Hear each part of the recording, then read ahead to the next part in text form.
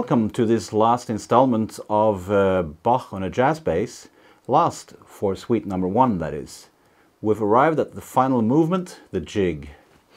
The Gigue is a swift-paced movement in 6/8 measure, and it's quite virtuosic. And there are quite a few challenges technically here. I'll go through it slowly, and in the end I'll play through it without the repeats just to save some time. At the beginning I choose to play the first notes stopped, not the harmonics. And this is because I think it sounds better within the line that everything is stopped and not that like a couple of notes here and there are harmonics. It's too much of a difference. So stop notes, and I use the open G instead of playing the G on the A string.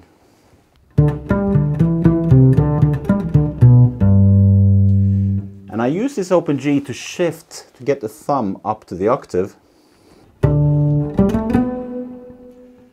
I play the first thumb position there, and then I immediately shift to the thumb on the A. So.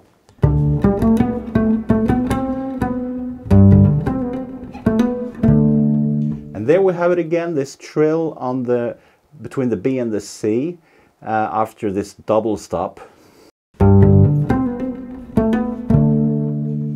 Like in the saraband and like in the minuetto and in several of the other movements. I do it the same way. I choose to trill between the first and second fingers. You might prefer the third and the second. That might be more correct technique, but for me it's always worked better to make a little shift there and trill between the first and second fingers. So you'll have to experiment with that. And then I again stop the D in the double stop, the fifth. And then continuing, I use sort of an interesting fingering. I use the thumb on the F sharp in the next bar, so. And I do a hammer-on. And then I play the E on the D string. And then the same kind of fingering. Third finger on the A. Thumb on the E. Hammer-on. And then the 2 notes on the D and G string. So.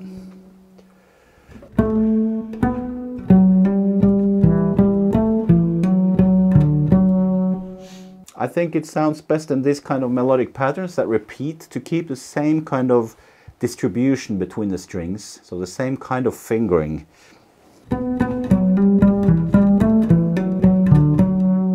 And going on, I shift to the G harmonic, or actually the G closed. And then second finger and stretch the thumb down on the D string.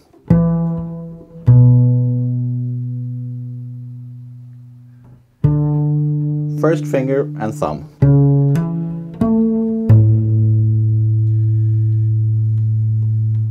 Then I use the harmonic A there. I shift now down to the G string. So, first finger, second finger, and then third finger, small shift, and then pull off to the thumb. And then we continue in the thumb position.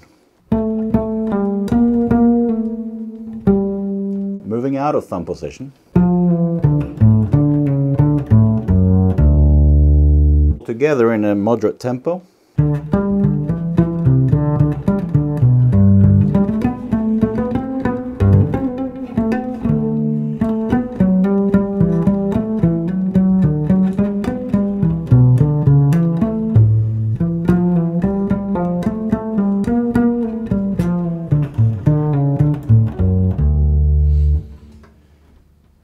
By the way, I elect to play.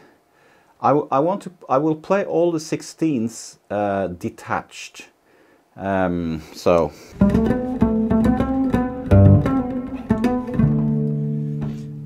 just there I played with a 3-finger technique on the right hand. So starting with a ring, the third finger, followed by second and first.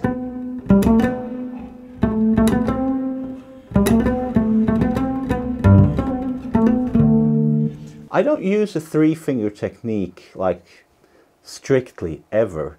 I'm not like the great Danish bass player Niels Henning Ørsted Pedersen. He was a master of that. He would play all patterns with three fingers alternating strictly, even 16th note funk patterns, which moves around. Some of you guys probably do it. I never learned it that way, so I'm just using it when it fits, like for triplets at times, and here when there's 3 and 3 notes in sequence. Second half, we start with the third finger on the A, and we place the thumb on the F sharp.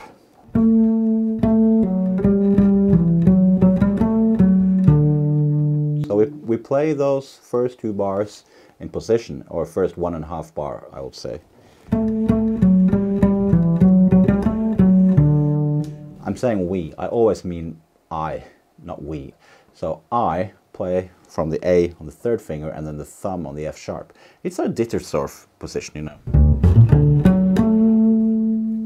We have the thumb on the F sharp. Bass players, we all know that.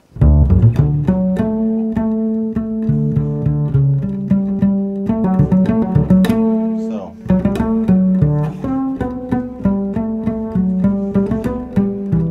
Same kind of fingering. So we have the shift there. We practice shifts from the last note of the previous position and then into the first note of the higher position. At first, I practice it anyway with a glissando. Of course, never with the intention of actually playing it that way, unless called for, but it's just a way of getting the technique right.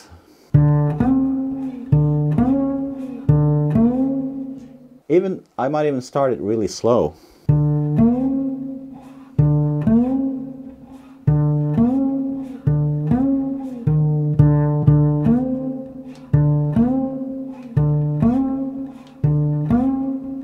Making the glissando quicker and quicker after a while.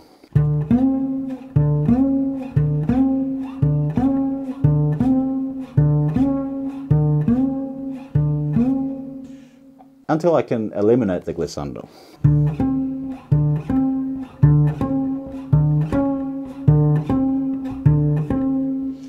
So I'll keep doing that until it's perfect, until I can't get it wrong. So this is basically how I'll practice this kind of passage which involves shifts. So here,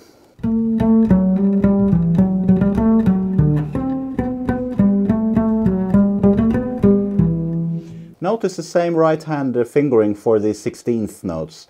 So 3, 2, 1.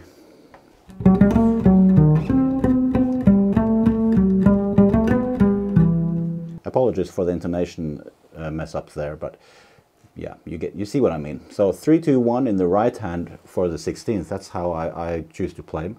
And then comes a series of shifts in the thumb position. So I start on the third finger on the high D. I stop the note. I don't play the harmonic. 3, 1. That's my fingering. And then thumb on the A. A-ish. And stretch the thumb down to the D. Then a new third finger on the C. Thumb. And stretch to the C. And then third finger on the B. And then shift down.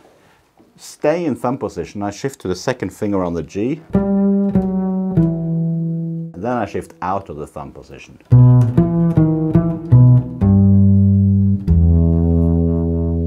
Notice the open G on the arpeggio going down there. For me, it's smoother than.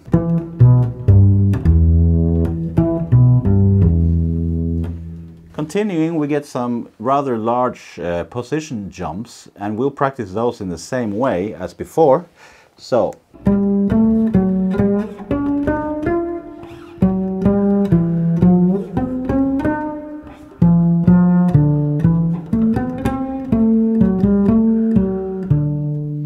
The last one I'll play from the D string after the.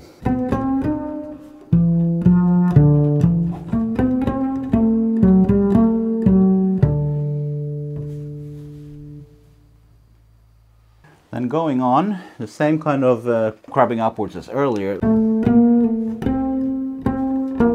the thumb on the B flat, and I'm in position.